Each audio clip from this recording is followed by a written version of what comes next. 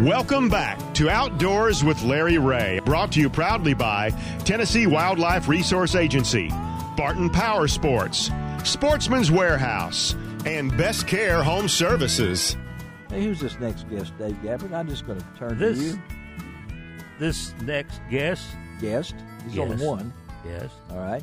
For the first guest, Talking Duck. Talking Duck. Talking Duck for 2019. No CWD here. No CWD. No. You know. Well, unless, ducks has chronic wading disease. Chronic they out there wading around in the water. You said that deer y'all saw That deer out there. seen the other day in front of the blind walking across our flooded field. He had chronic wading disease. Jeff Martin. Got Jeff Martin. All right, Jeff Martin. My good friend Jeff Martin, hunting companion, and plus TWRA area manager up there over Reelfoot, the Northwest Territories, as I used to call it. So if anybody should tell us what's been going on this duck season, it's got to be Jeff. So, Jess, I know you're in the duck blind a lot. So we've turned into the January now. We're tired of talking about chronic wasting disease, and we want to talk about ducks. Where are they? First question is, where are they? On the refuge? Well, Larry, my expert opinion, they are not here. Okay, and why? They have not got here yet. Warm weather, a lot of open water up north of us. The northern zone of Missouri is closed. Their season's over. No pressure on them. There's no reason for them to move. And so right now we're at this is January the 5th, Saturday, January the 5th. Where are you compared to January 5th last year? Maybe a third. Yeah. A third? Probably a third. Wow. And so last year was not a good year either, was it? I mean, well, we had a good year last year when all the ice and stuff was on. A lot of ducks showed up. We had about 3 weeks of really good hunts. 3 weeks. Year, I mean, you just having to work real hard to kill, 2 to 10 a day. You kill 10, you've had a big day. Wow. And we're talking about 21 days out of a 60-day season was good. I mean, so you're right. That's about a third. Even my math is not that bad, Well, So. The refuge numbers are low. West Tennessee is a big ocean right now with all the water. Yeah. The river's out. A few ducks that are here are scattered all over, and it's just one of those years. Well, I'm not going to use that term GW. You know what that is in the scientific world? Global what? Yeah. Global wetness. Global wetness. Around here. And Jeff, of course, hunts at what we call the Taj Mahal right out of Halls, Tennessee, on a forked deer. Yeah. And you got. Did you need any more water, Jeff? We got some. No. In fact, I'll give some people some if they want any. To bring your own buckets. Yeah, the layman and will say this, and they'll come by me and say, "Man, this is a great day for a duck." It's been raining and everything. I said, "No, the ducks are not here." But it's just one of years. This happens once every 8 or 9 years. You'll get one of these, and it's just hunt through it, and enjoy it for what it is, and go on. Well, now, so let's talk about now. Dave has been up there and everything. He said recently, what was that y'all killed? What was that duck that y'all killed?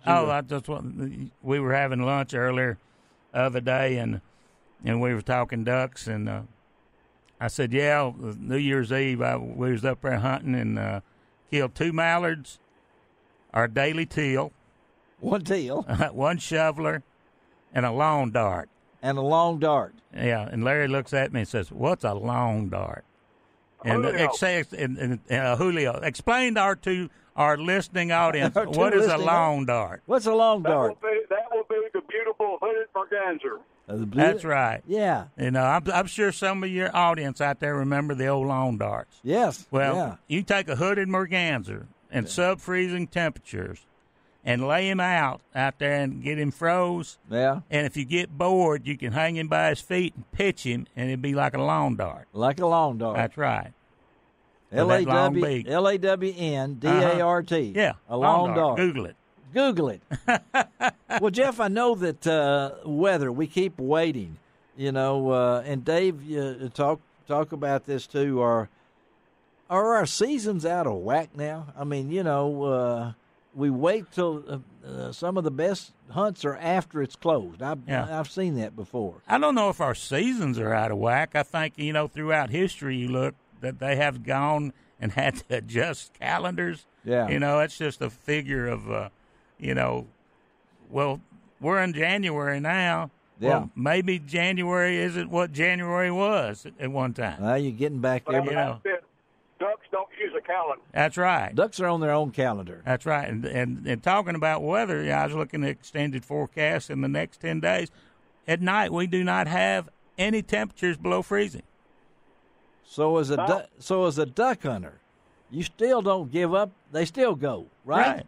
I mean, because killing ducks is only part of the situation. That's right. It's such a social hunt. You enjoy it for what it is, the camaraderie and the food, time spent in the blind. Killing the duck is extra.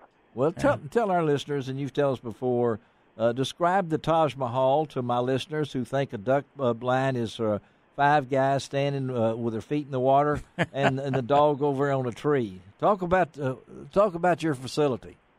Well, it's 1,800 square. The blind is 1,800 square feet. Golly. It'll accommodate 20 people.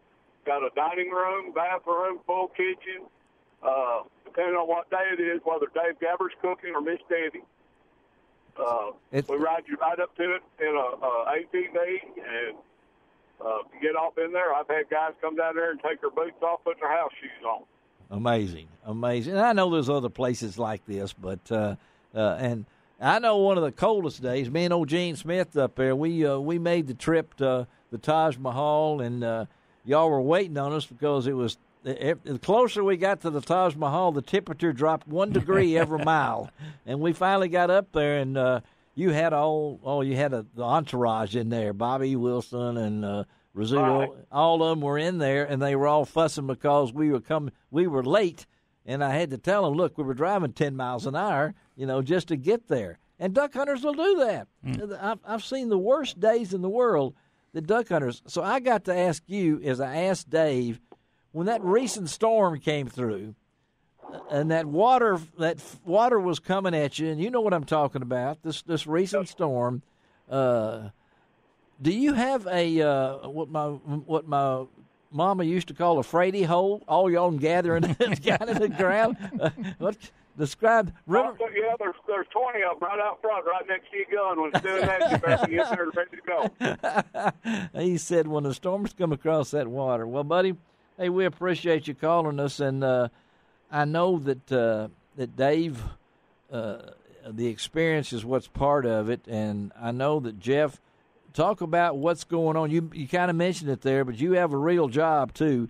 So talk about what's going on in your area for us waterfowl.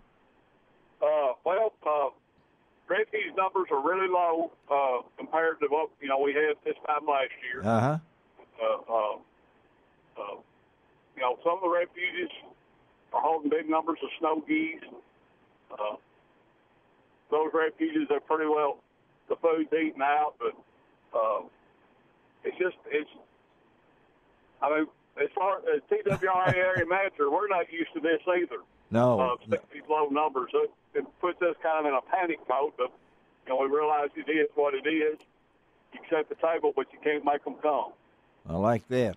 That's what my grandma always used to say. But, yeah. As long as you got a crappie pole at your house, you got something to fall back on. That is true, and we'll probably we're hoping to talk to Ronnie Capps a little bit later. I'm sure he's available for both of those. Hey, Jeff, thank you, buddy. Y'all continue. We'll talk to you. We'll send Gabbard up there. All right. Okay. Thank you, Jeff Martin, up at the Taj Mahal. And that's what I like when we freeze up, because we got the equipment, keep our hole open and everything. But when you knock a duck down on the ice, it's a race between the dog and the eagle to who gets the duck first. I thought about that. Hey, I wonder, Gene, you hadn't heard it. What's the eagle situation? I meant to ask him about that. This kind of weather, is our eagles still coming to? Oh, yeah, lots of eagles. Lots of eagles.